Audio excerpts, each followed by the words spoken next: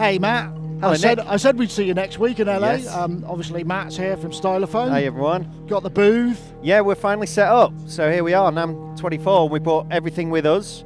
The classic lineup of the originals, the S1, the Pink, the Beat, the Gen X1, and of course we brought the new. Yeah, this is the man of the moment, or the drone of the moment, yes, or whatever we call it. Absolutely, and of course we've just done a video on this, and people have been really overwhelmed and really excited by this. We're really happy with how people have taken this. So I know we've just done a big video on this, which you can see on your YouTube channel, but there was a few questions that people asked about this, which I can run through. For those of you who haven't seen it, just so you're aware, this is our CPM-DS2. This is the first of the compact portable modular range. So this is our drone synthesizer, and effectively you've got two voices, two oscillated voices with a filter that you can choose, high pass, low pass. It's resonant, 12 dB, and everything's driven really from this main LFO, which you modulate waveforms and pitch and filter frequency, and it's just a lot of fun to use. People have asked some questions like, why isn't there any VCAs or any envelopes? And I guess that's because it is designed to work in kind of droney fashion and long elongated Yeah, we're hearing notes. it at the moment. Are you running? You're hearing it now, yeah. You're running some stuff into it, or is that? So no, this is just running on its own, because you don't actually have to plug anything in. And one thing maybe I didn't make clear as well in the video is, if we just listen to this oscillator here, we can actually modulate the pitch of that with a stepped LFO.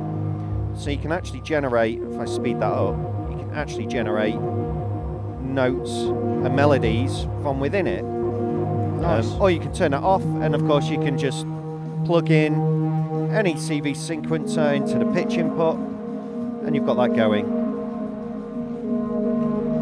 We've got some the lovely delay and the reverb there as well. There's a number of different reverbs you can choose from as well. Some of them sound brighter than others. Build quality. A few people wanted to know about the build quality. I mean, this is sturdy. It's well made. The dials are all nice and firm. The battery compartment's there on the back. Oh yeah, we didn't see that, did we? Yeah, so that's just around there. You just switched it off. I think I just turned that off, yeah. So yeah, you can run this. Also the external power. Yeah, so we've got it running on external power. You can run it off batteries, external power, or of course you can put it in your Eurorack system as well and power it from there. So got a number of choices. MIDI, some people asked, why isn't there MIDI? We could put MIDI on it, but we also need to think about price point. This is retailing hopefully for around £209 in the UK.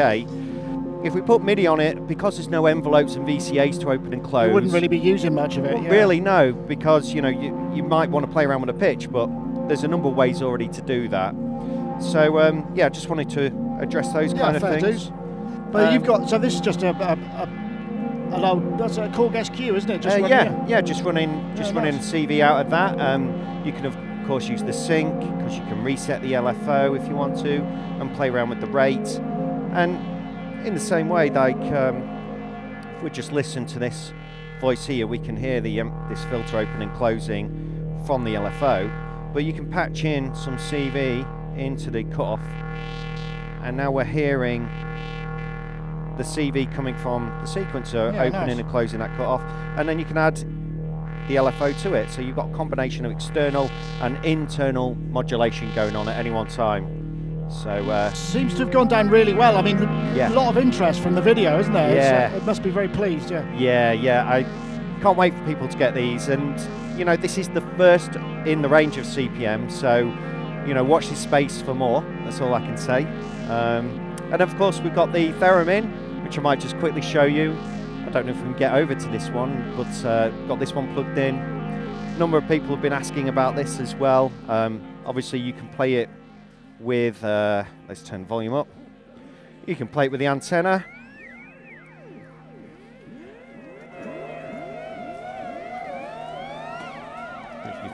Hopefully you're getting that. And it's got some built-in delay, but there's also the slider. So if we move over to this mode, we can now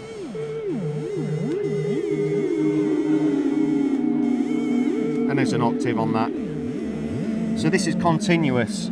I think a few people wondering if this was actually quantized or stepped, but actually it's completely continuous control.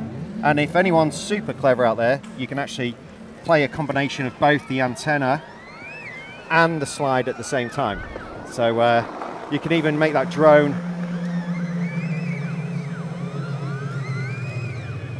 and do a combination of the two.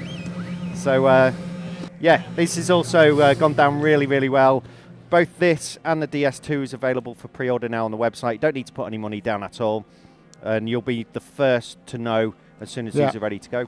And do we have a date? Is there any update on when they're going to be coming into the country or off the boat, as it were? Yeah, the Theremins we're hoping in a couple of months. Right. You know, it's just, yeah, we're just waiting to firm that up. We don't really want to announce any dates just because we don't, you know, if things get delayed, we don't want to upset anyone or anything like that. So be assured, if you're on that list for the pre-orders, then you'll be notified first. And the same with the DS2. We want these out as soon as we can, believe us.